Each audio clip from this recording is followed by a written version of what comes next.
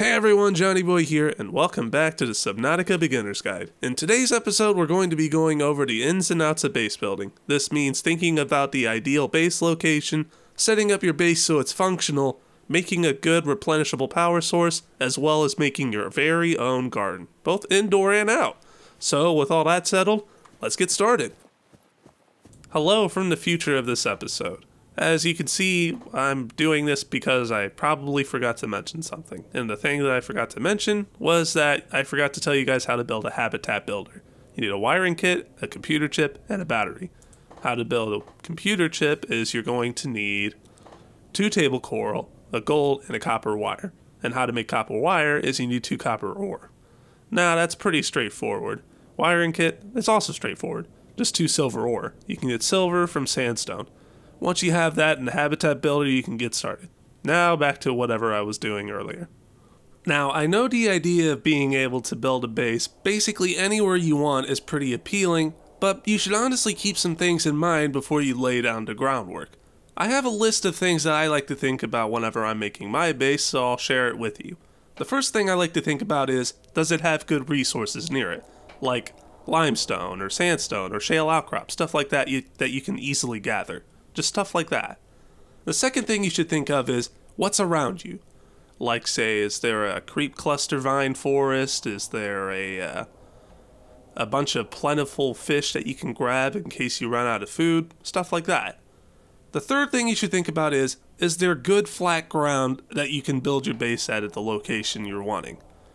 Flat ground is actually kind of important for this kind of thing because if you don't build on flat ground, it kind of damages the hull more. And if the hull goes below 0 HP, then your base actually starts to take damage and has holes in it, which is, as you can imagine, pretty bad for your living situation. The fourth and final thing you should think of is it easy for you to go deeper from the base that you built? Now, the object of this game is to go deeper. And yes, that is pretty important when you're thinking about if you want to make a permanent base or not. So with all that in mind, let me show you where I built my base. Right down here at the mountain. Now, using the list I mentioned to you guys earlier, I'm going to go over why exactly I chose this place as my base of operations. Number 1 was, is there any good resources near it? Yes, there is.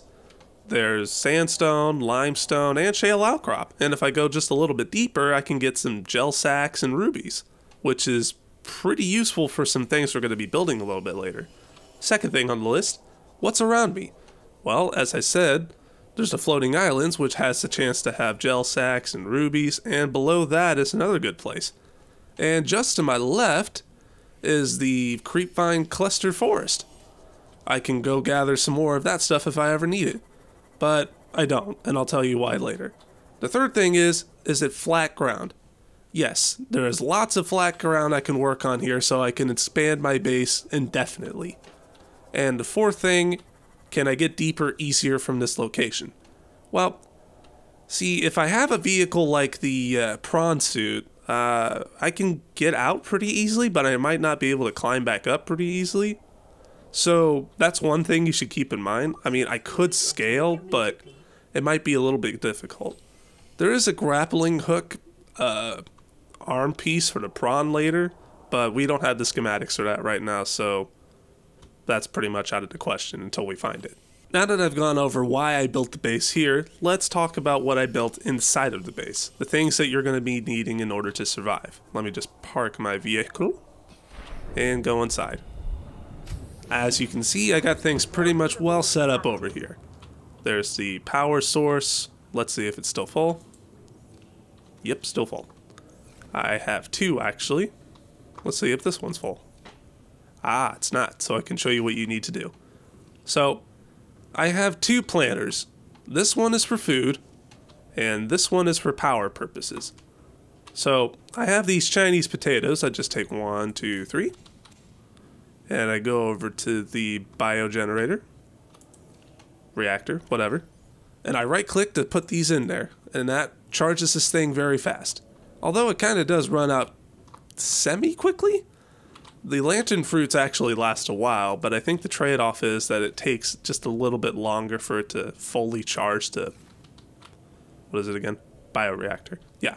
It just takes a little bit longer to charge that up, but once it's at full power, it's fine. Now, about the other planter, the one that I made all this food for. As you can see, lots of food. Now let me show you what you can do on a day-to-day basis. So I take out 1, 2, 3, and then I take out my knife, and I cut a fourth one. And I cut a fourth one. And I cut a fourth one. Thank you. So now that I cut the fourth one, it gives me 4 seeds. 1, 2, 3, 4. Now the planter box is full again. It has 8 seeds and 8 fully grown melons. Now I just eat these. 1, 2, 3. And I'm pretty well off. So you can just gather 1, 2, 3 and then cut the fourth one every time. And then you'll be fine. And then you'll be fine. I swear. I swear. Thank you. This is going to be the death of me, I swear. Now, let me show you what you need to do in order to exploit this. We just planted those things, right? Well, here's our bed over here. So if I walk to it, I click on it, and I go to sleep,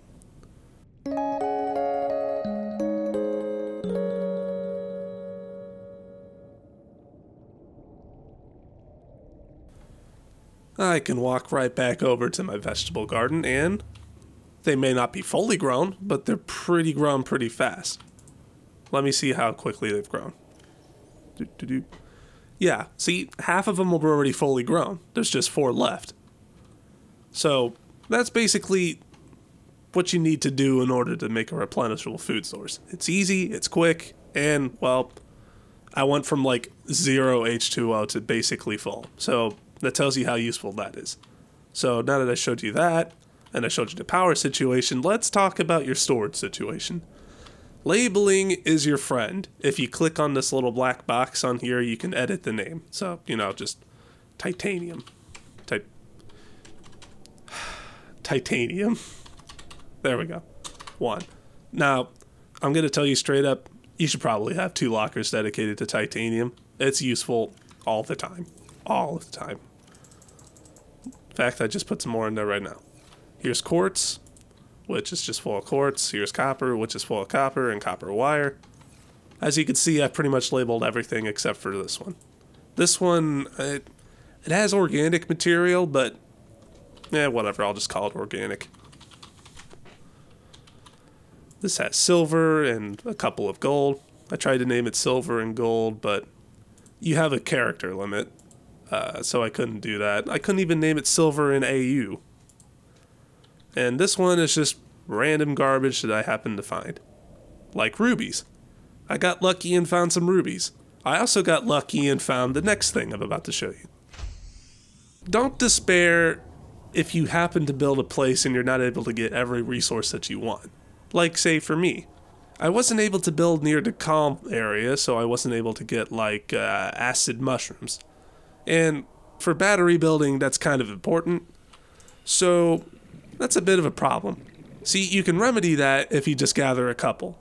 And, you know, I should probably get the sea moth in case I run out of air.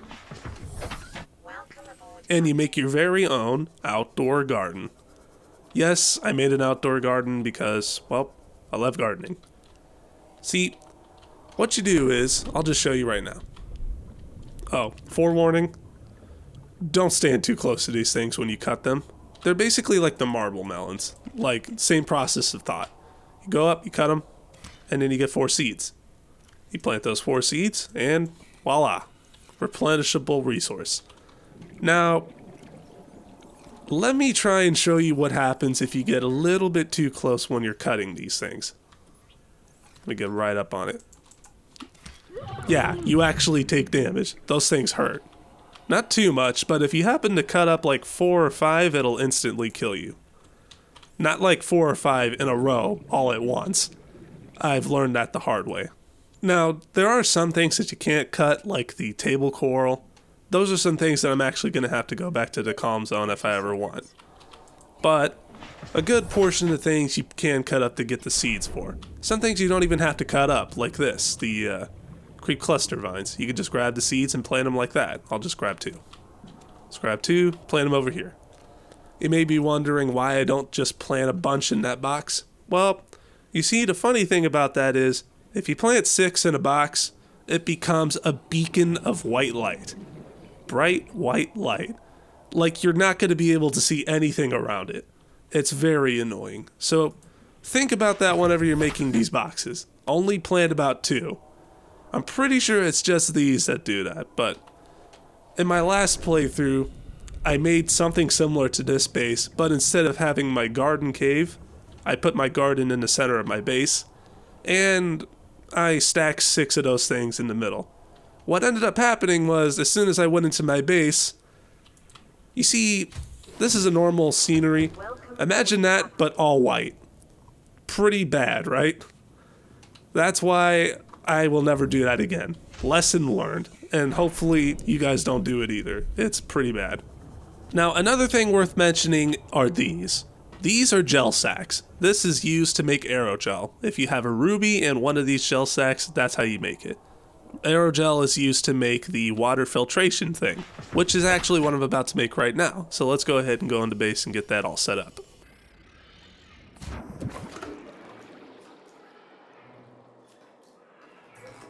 As I said, 1 gel sack and 1 ruby makes 1 aerogel. And now that we have that aerogel, let me just go ahead and make sure I have everything that I need. Interior piece, water filtration machine, 3 titanium, 1 copper wire, and an aerogel. Easy enough, right? Let's just go ahead and get everything. Nope, not there. I labeled everything. Why am I...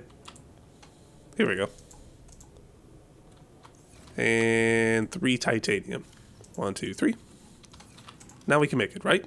Yep, okay. Now, let's think about where we should put this. Here's our bedroom, so it makes sense to build it right here, right? Can't build it right there, can't build it right there, I can't build it right there, I can build it right here for some reason. So let's go ahead and do that.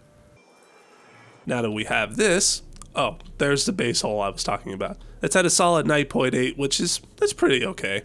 It's not that great, but it's above 0, so who can complain?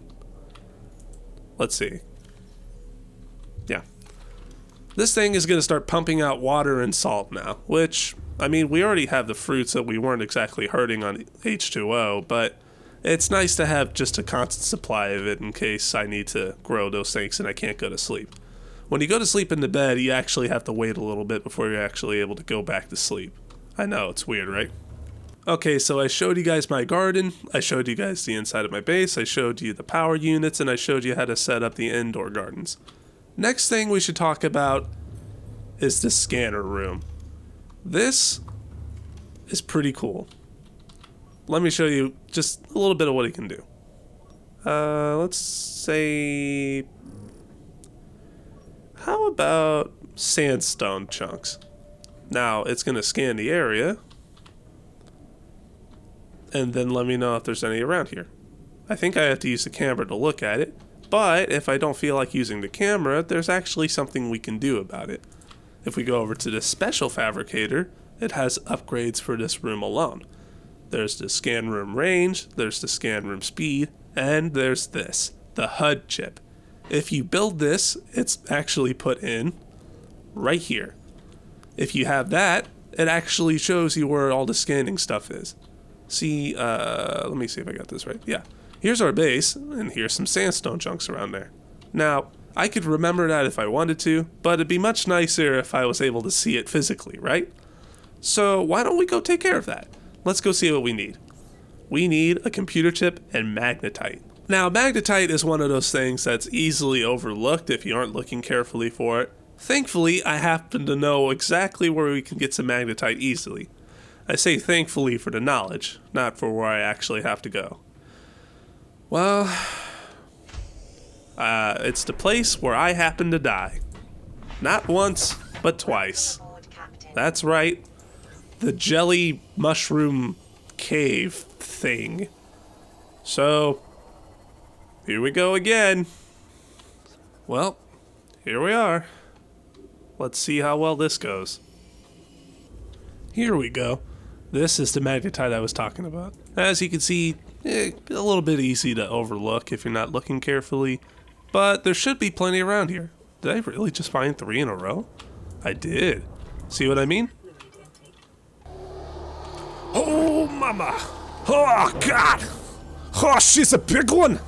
Now that I've narrowly avoided death a couple of times, let's go ahead and go back to the base so we can build that chip. Ooh, our first water bottle.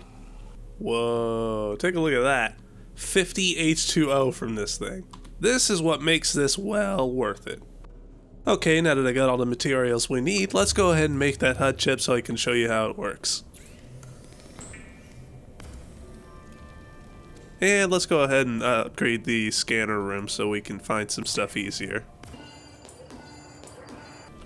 Okay, you just go ahead and click the upgrade console and throw all these in.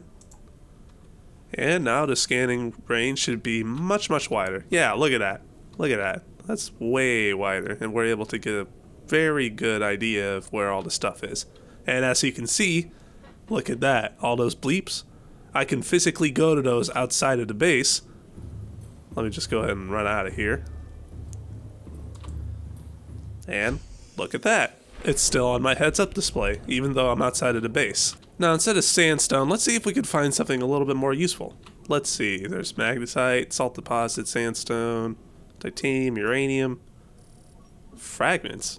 Ooh, that's actually a pretty good idea. Let's see what we can find around here that are fragments. Now, it's not instantaneous, which is why there's a speed upgrade. However, it'll start to ping things up, and it looks like there's actually something right next to our base. Let's go see what that is. Now, that fragment that was just outside of our base was a piece of the Cyclops. The Cyclops is the last vehicle we're going to be making. It's a big old submarine that's able to go really deep into the ocean. Now that I've pretty much shown you everything for the basic base, it's about time to wrap things up here, but before I do, let me just go over some things really quickly. When you're getting ready to build a base, you're going to need some water lockers. Let me just show you. As you can see, I brought 2 water lockers with me. I stuffed these both full of titanium and lead so I was able to make the groundwork for my base. After that, I went around and gathered some quartz so I could make this basic solar panel right here so I could breathe in my base and start working on things on the inside. After that, you need to make sure that you're able to build your fabricator. And to build your fabricator, you're going to need table coral, gold, and titanium. Now, I showed you all how to get all that stuff, but just in case you forgot, gold can be found in sandstone and shale outcrop. Table corals in the calm zone area, you just got to cut those one things, and titanium is, well, it's easy enough to find. Okay, so I've showed you guys how to prepare your base, how to organize yourself, how to set up a garden, how to set up a power unit, and how to make your own scanner room, as well as make a heads-up display that shows you useful things like sandstone chunks. Now, I'm actually going to make one more base episode, but that's going to be a little bit later. In the next episode, we're going to be exploring the Aurora, and I'm going to be showing you guys a fun little glitch inside of it. But before I go, if there's anything I neglected to mention in this episode about base building, let me know in the comments below and I will address it in the next episode. So, until next time, see you later.